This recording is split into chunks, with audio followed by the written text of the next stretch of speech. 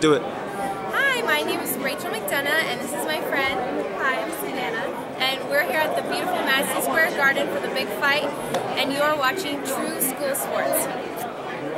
Ramirez versus Triple G. How does that play? I think it's a good fight. I think Ramirez has exceptional boxing skills. I think he's tough. He's the bigger man by nature, so he may be able to hold up a little bit better against the punching power. The only thing is that swooning that too often can do under a jab.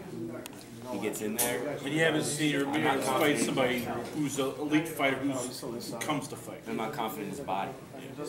I mean, Abraham didn't come to fight. Abraham came for the paycheck. Yeah. Well, but let's not forget Abraham's one of the biggest punchers in boxing. He's slow and methodical, so not quite as dynamic as Triple G, but What's the last thing you lose? he can punch. Dude can punch. He's like the George Foreman of super middleweights. I like that shirt. Thank you. Oh no.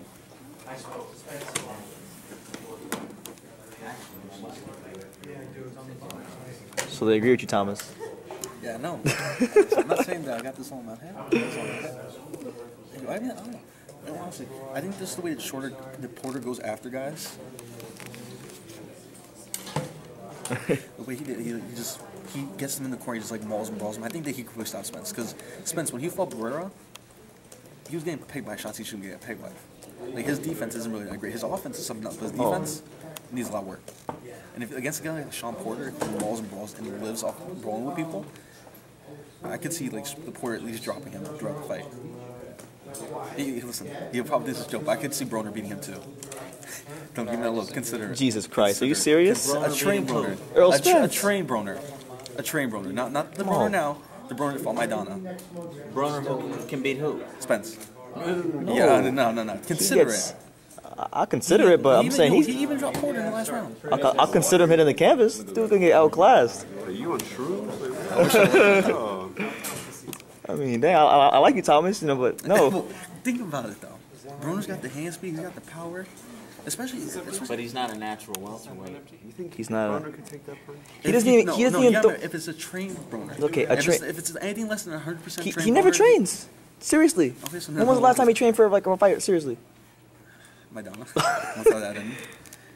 Did you see him against Theo fight? Did you watch that fight? Yeah. Okay. Theo was feeding him body shots on that.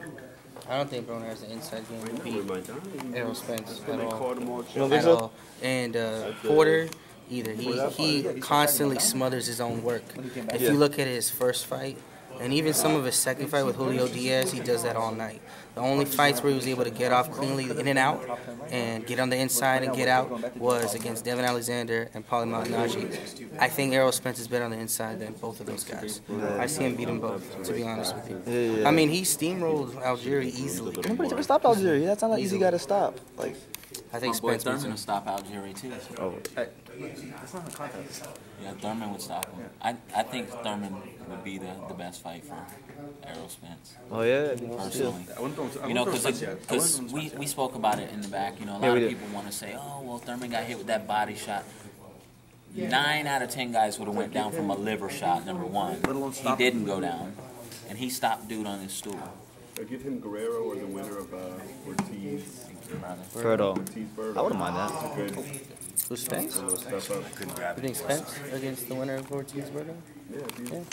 It's gonna be entertaining. Yeah, but I think Spence stops Ortiz. I don't think Ortiz has the heart to stand there, especially after a body shot. You know what? Actually, I'd rather see Josecito Lopez get a rematch with one of those guys against Ortiz or Berto. To be honest with you. When Berto told Josecito to a street fight, he was winning that fight. I remember I that. don't know.